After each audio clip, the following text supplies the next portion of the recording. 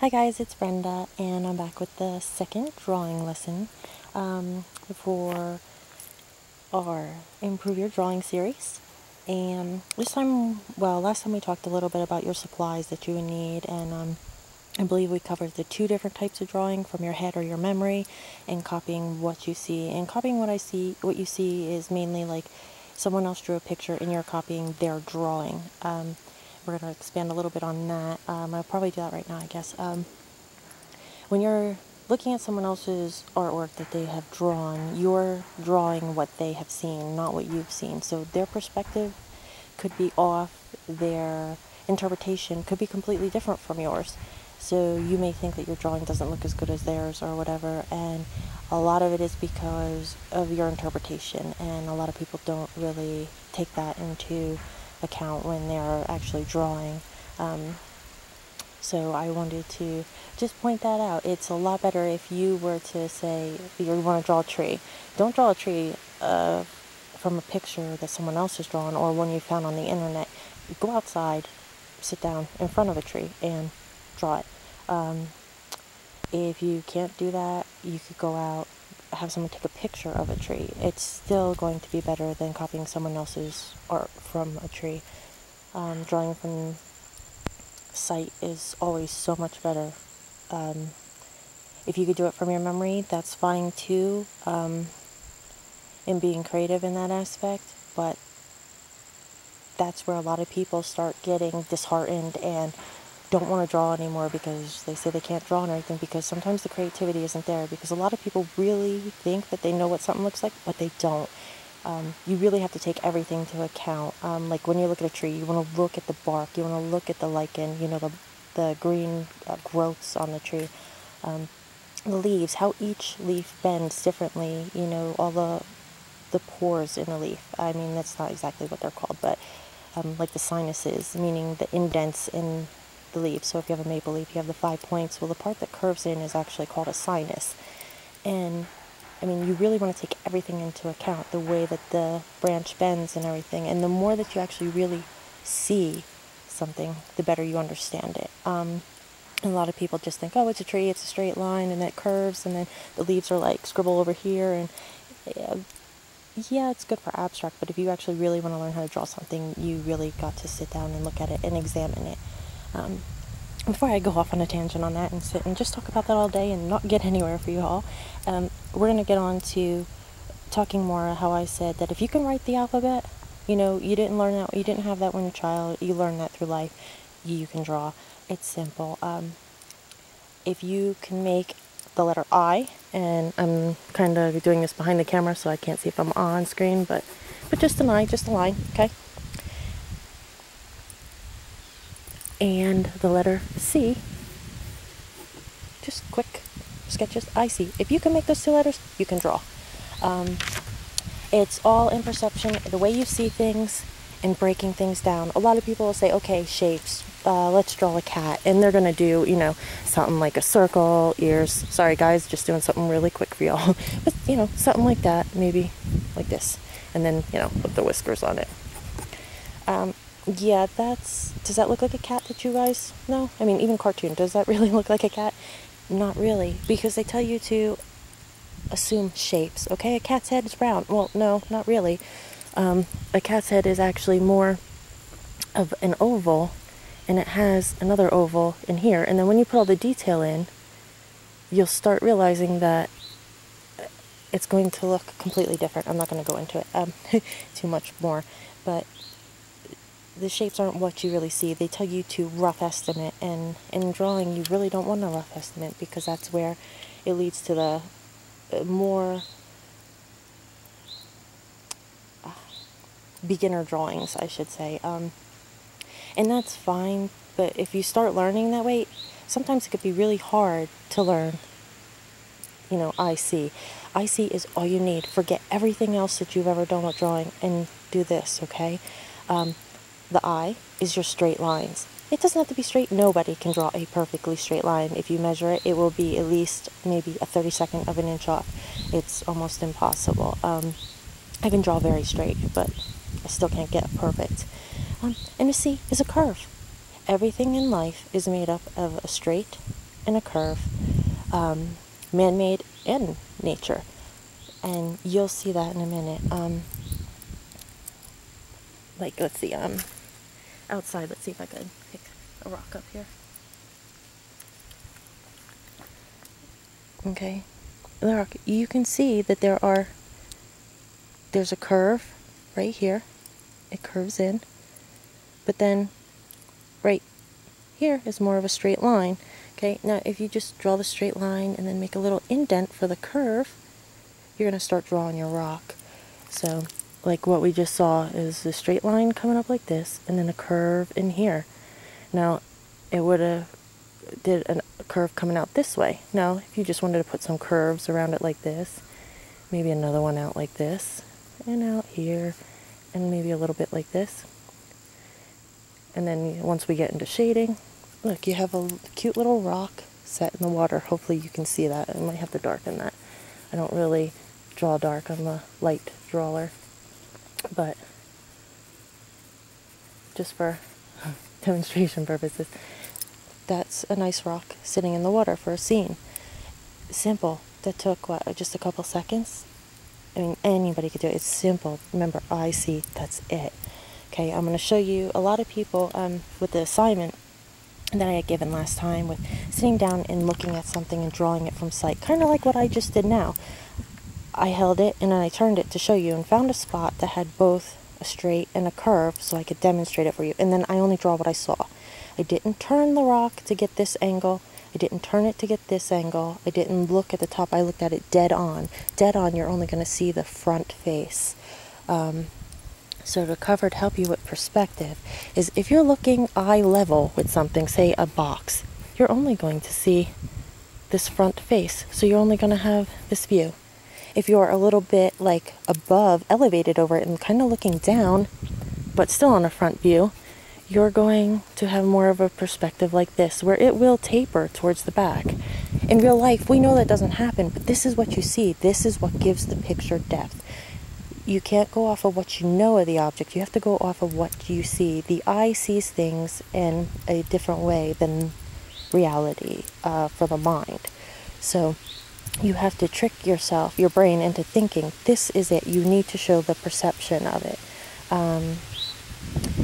And we're just going to get a rough idea. If anyone wants to fine-tune their perspective, you know, leave a comment below or private message me, and I'll do a video just on perspective of how to accomplish that with any drawing.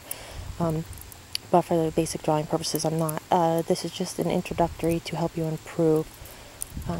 Okay, so this is straight on, looking straight at it, eye level. This is being a little bit above. Now, if you're going to be a little bit below, what you're going to see is you'll see this, but then it'll, you know, if it is like floating in air, say, okay, if you're hanging upside down, you would see it this way. And then, actually, it'd be more like this, sorry. But if you're sitting on the right of your object, and say dead on, you would see something like this. If you're looking eye level from facing this, from your right, looking at it. And it would be opposite to your left. So if you're straight on eye level and looking to your left, it would be this way. The top would angle, the bottom would stay straight, and this would curve up, you know, straight line up to meet it. And that would be looking from your left, what you'd see. Now, if you were above, it would be, this is, you know, the whole cube thing, the whole cube syndrome here. You would be seeing part of this and then part of this if you're looking from the right. And then if you're looking from the left, hopefully I am still in frame here, you know, and it's a little bit above, you would be the same thing here, so coming this way. Okay? So that's just a quick little lesson on perspective, from which view you would see something. And like I said, so for shapes and shadings for the process of today, because that's what I wanted to cover. Sorry about the wind, guys. I'm outside because, you know, it's really beautiful out today and I need to get out. And figured it'd be a better place to do it out here because natural lighting, and it might be easier for you to see. I want to show you what I mean about this whole thing with looking and actually drawing what you see and not what you know. Okay, what you see here is, you know, your rectangle, and it is sandpaper.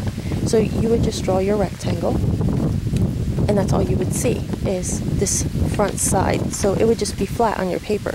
Shading would give it the dimension that you're looking for, okay? But if you're looking at it this way, now you see that there's two lips. That would give you more dimension and make it not so much of a two-dimensional object. So you would have your shading coming up here. This part would be light with a darkness in between here. And then if you were looking at it this way, that would give you even more dimension. So if you're looking to start out with drawing and you really don't want to get too flustered, you start with dead on and slightly turn it, and then turn it this way, and the drawing will get more advanced. There'll be more detail.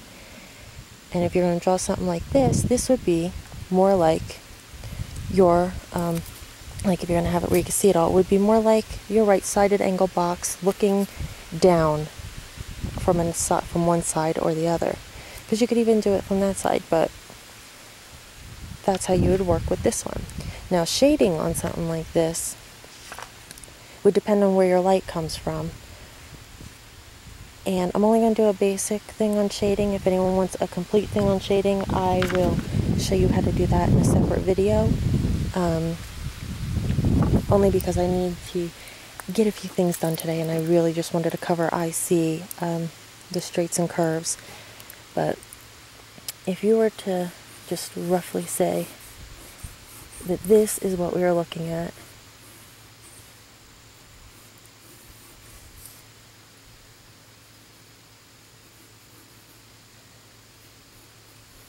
you want to curve this down.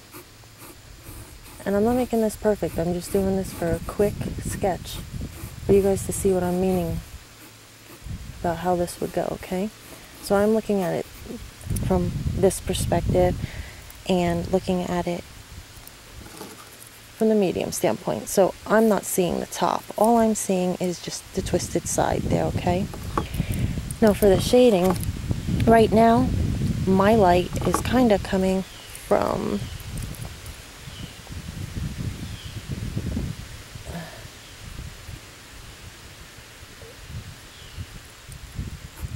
this direction. So it's coming like from behind at the top, coming down. So if I were to bring this out, this line will come here. So there would be shading all along this area right here. Everything here would be shaded, okay? And that would mean that everything in here would be. Now,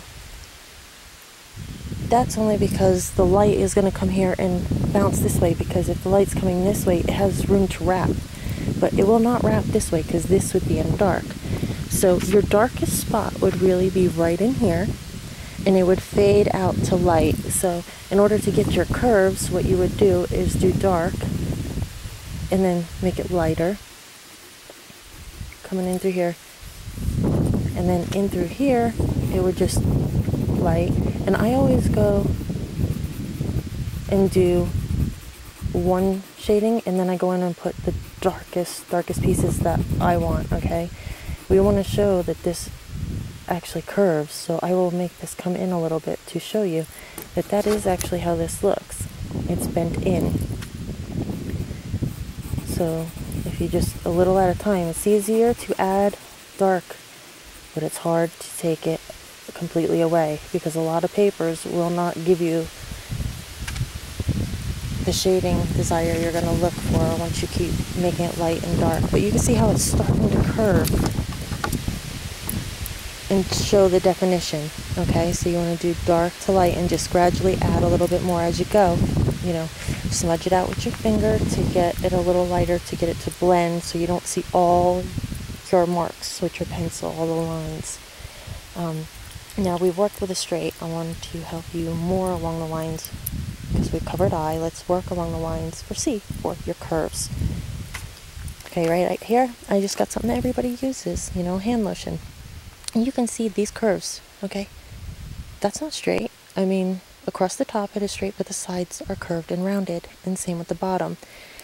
Now, normally, if I'm going to look at this, I would lay this flat and look at it.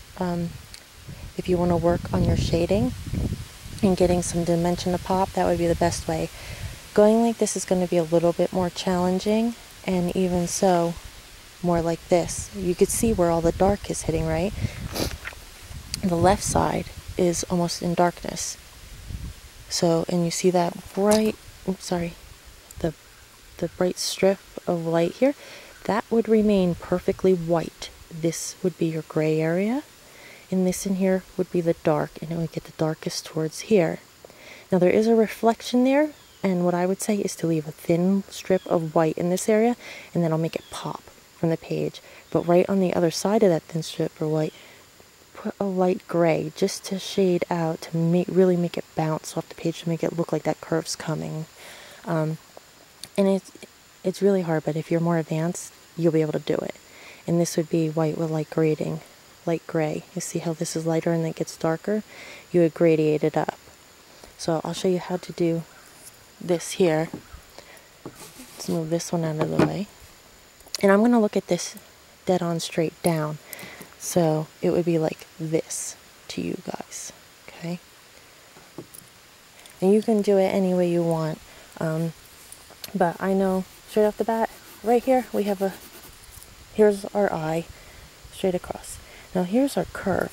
Now you can see that this is not so much a dramatic curve as much it is right here with this shadow that takes this whole section right here off, because that makes it more of a curve. Now we know that it's kind of like an eye shape, okay? Like your almond or oval eye. It's kind of what this is like. You don't want to over-exaggerate it, because this is really not over-exaggerated. This is like something that would fit in the palm of your hand. So you need to kind of keep it more realistic. And then we see that at the bottom it kind of tapers a little bit. So more of your eyes. See? Eyes. C. C. Okay?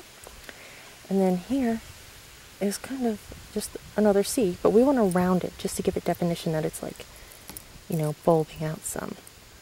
And then again, here, we have our eyes, and then we'll have this thin line, and then a little bit bigger, we'll have this one here. And you have your eyes and your C's, and that makes your cap. Okay, so there's your basic shape. I mean, it's not perfect, it's pretty good. And as you get further, you can see mine are not too close in shape, but they're not too far in shape either. The more you draw, the closer you'll be able to actually draw the real size. I'm just sketching for you now. I'm not actually really practicing drawing. But I do want to share this with you so it's a lot easier for people, for you guys to understand. Now, don't go into the detail in here. Pretend this is blank. You don't have to write it on. Now, for drawing, you don't want to do that in the beginning, because it'll make everything look off of, out of proportion.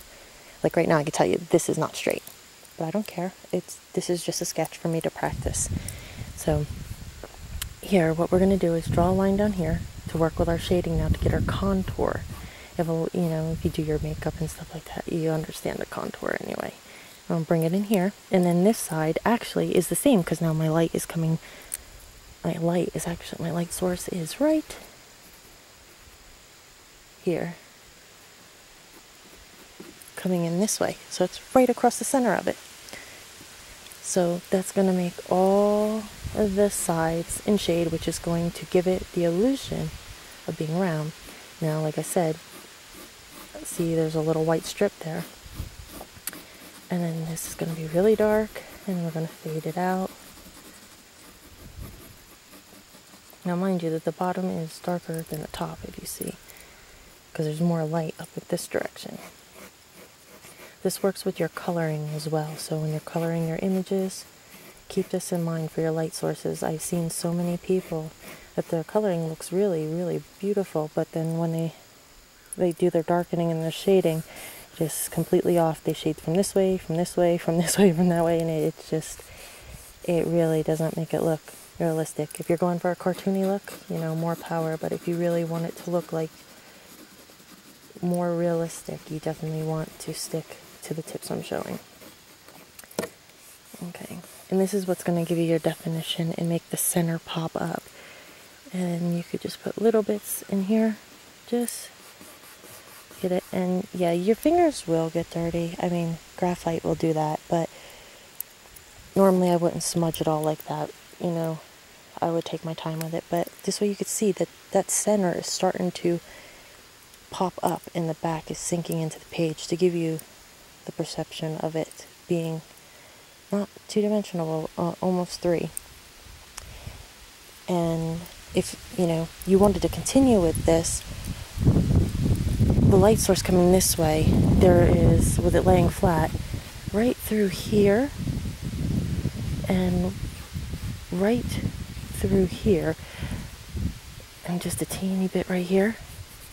This is actually the shadow that it casts, like when you're walking down the street and the sun is to your back and you can see the shadow in front of you. This is the actual shadow that the light is casting. So if you wanted to go as far as to create the shadows from the natural atmosphere, this is how this one would look. You can see just a slight darkness right in through here. Yep, you can't even see it on my screen. Sorry. Just like a slight darkness, like right under here, and under here, and then under this section right here. And then with this one doesn't have, believe it or not, the way like this, the shadow would be hidden. You're not going to see much of that, except for just this tiny little line of shadow right here on this side, which would make it pop off the page. And it wouldn't even be a gradiated shadow. That would just be a dark shadow. That would be it. But that is today's lesson in IC, straights and curves, and shading. Actually, let me show you. Some people will start off dark and then gradiate to a light shade. You can do that. Some people will just start light and then just continually go over until they get to the dark that they want. Work with it and see which style you like better. I do go in and put it in, and then I'll put my dark in, and then I'll gradiate out from there. It all depends on what medium I'm working with. But if you practice that, practice your pressure, you'll get the shading down. Yeah, and I think that pretty much covers it for today for your IC, for your shapes and shading. And I want you, it's good to know your light source, so try to figure that out as well, okay?